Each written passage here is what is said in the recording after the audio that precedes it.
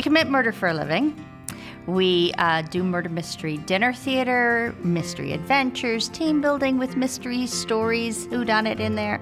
But we also have after school classes for kids, and we do theater for young audiences.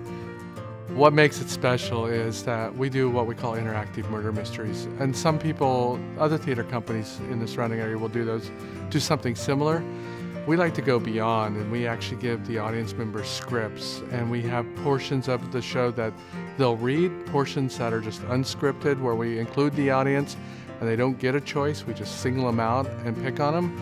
And the last part is when we'll bring them up and we have different endings where sometimes it's the audience person who's done the murder and sometimes it's an actor. So it's all inclusive.